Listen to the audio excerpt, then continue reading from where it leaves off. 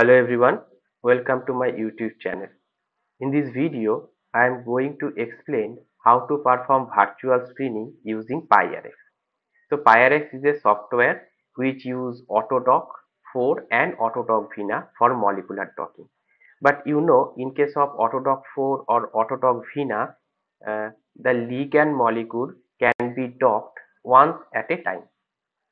But in case of PyRx, the ligand's molecules can be docked in batch mode. That means more than one ligand molecule docked to the active site of protein in a single go. And that is the advantage of using PyRx software. Moreover, it's a graphical user interface. That is the one more benefit of PyRx software. So in this virtual screening tutorial, I am going to use aldehyde dehydrogenase 1A1 as protein molecule.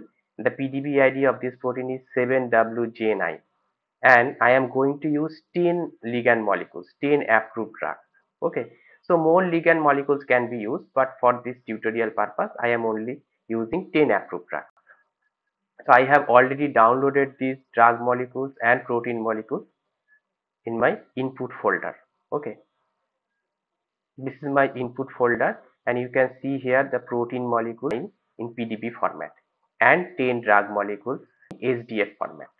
Okay, now we have to download the PyRx software and we have to install it in our desktop or laptop. So now I'm going to show you how to download the PyRx software and how to install it. So first type in Google PyRx,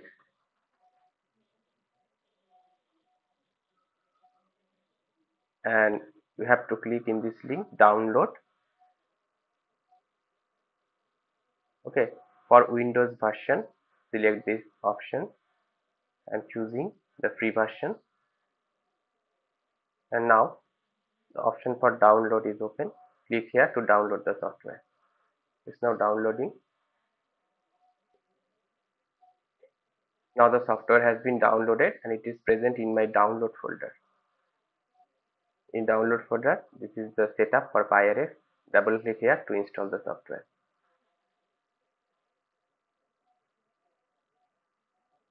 Click here next. Next. Now the software is installing. The software installation is now complete. Click finish, and after finishing, a desktop shortcut will be created. Okay. So you can see here, this is the desktop icon for PyRx. You can open PyRx by double clicking here. PyRx virtual screening tool is now opening. It will take some time for loading. Now the workspace for PyRx virtual screening tool is now open, and you can see this is the graphical user interface. So in case of autodock vina, we have seen that the vina is used through command line interface, but in this PyRx you can use vina through graphical user interface. That means simply clicking the different options which are present here. Okay, and several options are there. You can prepare your protein molecule here. You can load the different drug molecules in through OpenBubble, and you can convert the different file formats through OpenBubble. And also docking, visualization, everything can be done in this interface or workspace. So PyRx is actually the compilation of different software in a single workspace. So before starting our virtual screening, let's first visualize our protein molecule in BioVia Discovery Studio Visualizer. So I have already opened the protein molecule in this visualization software, and you can see here the protein chain and the associated water molecule. There is no bound ligand to it. Okay, so we don't need to remove any ligand molecules, and this is the active site area. So protein preparation means removal of water molecule, and we have to add hydrogen atoms, Coleman charge, Castiglione charge, etc. So we can prepare this protein molecule in autodock tool manually, and also we can prepare it in the PyRx software through graphical user interface through a single click. Okay, so now open the protein molecule In PyRx software, click File, then Load Molecule,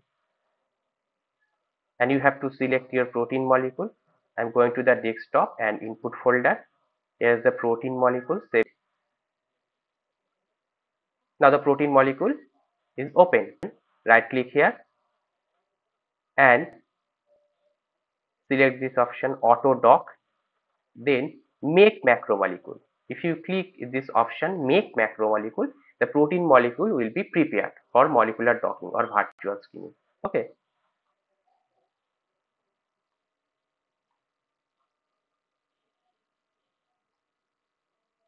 Now you see the protein molecule is now prepared. Hydrogen atoms has been added. Okay. Now we have to load our ligand molecules. We have to load our ligand molecules to this open bubble wizard. Okay. So click here open bubble and click in this option to load the ligand molecule. Go to the input folder. Now you see there are 10 ligand molecules, but we have to load this ligand molecule one by one. Okay, so first select this drug molecule, open. Now it's open, but it's a very laborious job to load the molecules one by one. So there is a solution for this problem. Okay. Okay, so first of all you have to merge this ligand molecule in a single SDF file. Okay, so if you have downloaded the ligand molecules one by one from different drug database, you can merge these files into a single SDF file or single other file format. You can do that using open bubble. So to learn that, watch my tutorial number 5 where I have used open bubble through command line interface, and I have shown how to convert or how to merge these ligand files into a single SDF file or single file format. So different database like gene database, drug bank database or PubChem database, if you want to download the whole database, so they provide their ligand molecule in a single file. So download that file. Like in case of gene database, I have downloaded all FDA approved drugs, and these all FDA approved drugs are present in a single file, single SDF file. So you can see the size of this file, 3630 KB. So more than 1500 drug molecules are present in this SDF file.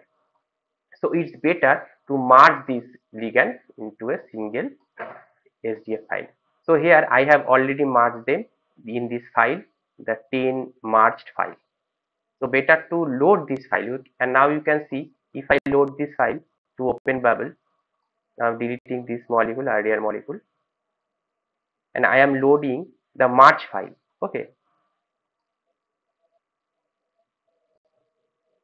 So now you can see all the 10 molecules have been uploaded.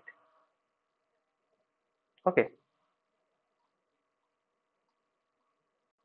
These are the drug molecules.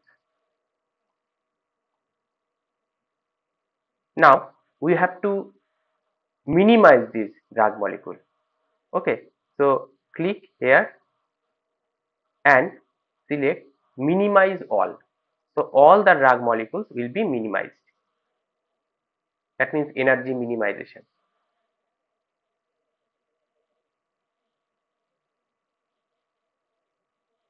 So all the drug molecules have been minimized. Now we have to convert the file format from SDF to PDBQT. You know the autodock vina uses PDBQT format. Okay, so let's convert the ligand molecules into PDBQT format. So select the option convert all to autodock ligand PDBQT. So now all the ligand molecules or drug molecules have been converted to PDBQT. Okay.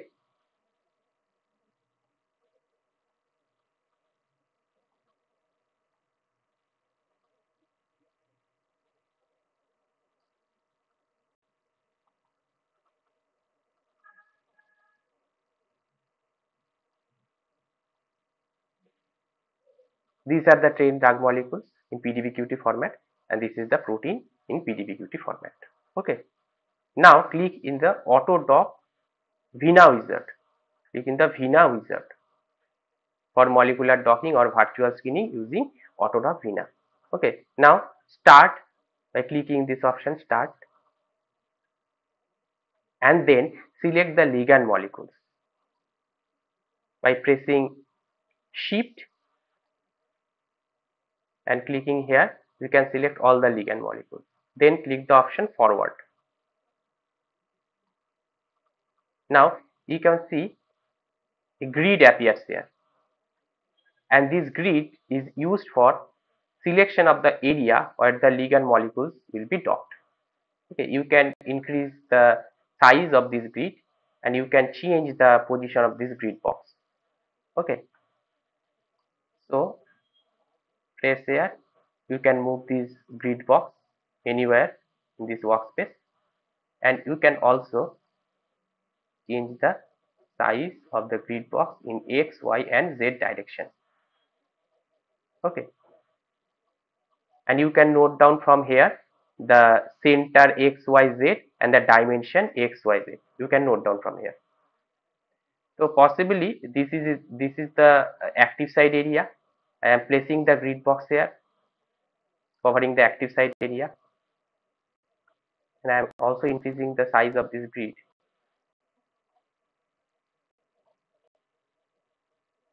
Now this is the area where the molecules will be docked. Now click simply forward.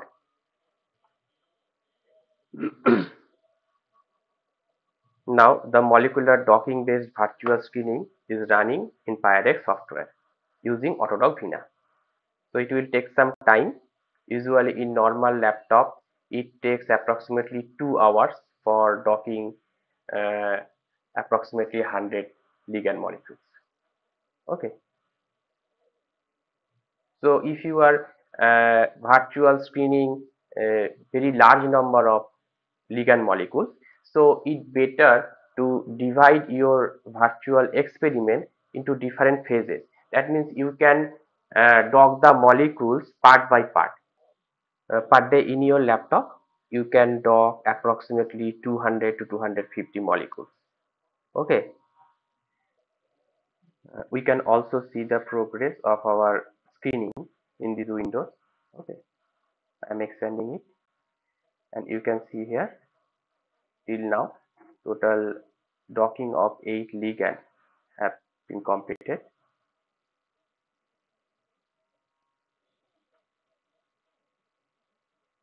The job is now completed.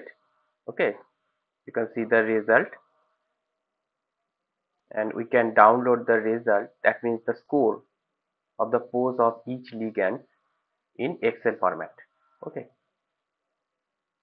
so this is the option for saving the result in comma separated values in Excel, that means CSV format. Click here to save the result in CSV Excel. I am saving it in the input folder and giving it a name, result.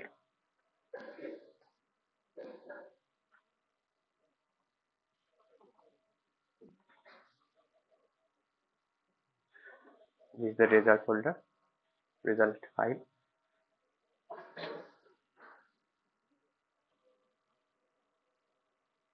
You see Vina gives 9 poses of each ligand as output. Okay, and the first 9 poses from the first ligand, and this is the base pose with lowest delta G value. That means this pose has highest binding affinity. Okay, similarly for each ligand there are 9 output poses always. You can download all the pose, but usually the base pose is required for further analysis. Okay,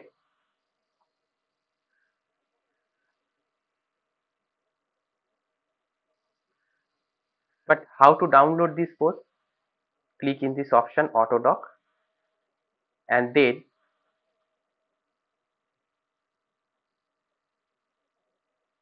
expand it. You can see these are the ligands. So for first ligand, double click here and click here molecule. For the fast ligand, these are the 9 output poses. And this model one, that means this is the base pose with lowest delta G value. Okay, so I am removing this, and this is the fast pose with lowest delta G value. You can download this pose in PDB format. For that, click here, right click, save as PDB. I am saving it in the input folder and giving a name, fast ligand .pdb. Similarly, for each ligand, you can, for the second ligand, you can double click here, click molecule. This is the fast pose or the base pose. Remove these poses and download this, save as PDB to the input folder.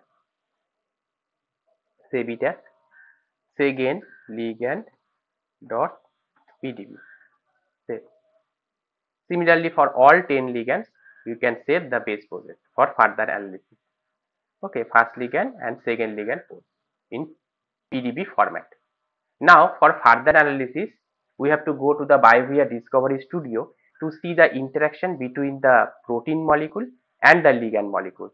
You can also analyze the result in PyRx, but for publication quality image, I prefer the BioVia Discovery Studio or other visualization software like PyMol, Chimera, etc.